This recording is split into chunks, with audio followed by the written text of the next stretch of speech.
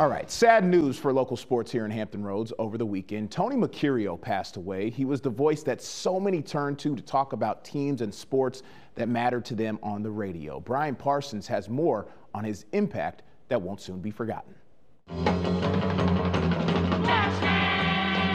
Welcome to the Tony Mercurio Show today on a Thursday. For 26 years, Tony Mercurio, the Blastman, was a fixture on the radio waves of Hampton Roads. The self-described most eligible bachelor in Hampton Roads, Mercurio brought sports talk radio to the area before it became a nationwide trend. He envisioned 24-hour sports, and people thought he was crazy. He was the godfather of local sports in so many ways. He picked up on that quick. Scott Jackson now occupies the time slot Mercurio used to own.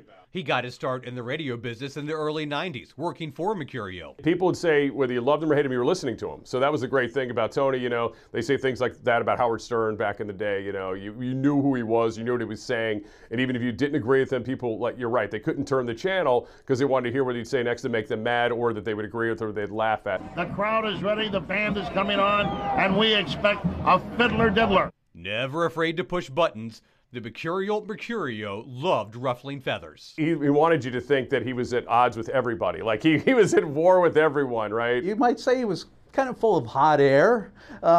It was a lot of, I think, an act, because off the air and in person, super nice guy. He would do anything for you. But he could also blast you pretty good, too. If he was in the mood, he could get you. And we welcome everyone to what should be a very exciting show today and a chance for you to win cash. Tony also spent time covering high school sports and was at times the voice of the Tides and the ODU women's basketball team. Promoted women's sports, frankly, long before people were promoting women's sports. Women's basketball in particular. He loved women's basketball and the ODU program. We probably have more listeners than ever before today. It was his bombastic style that a lot of people will always remember, for better or worse. A pioneer in the local sports community, Tony Mercurio was truly one of a kind.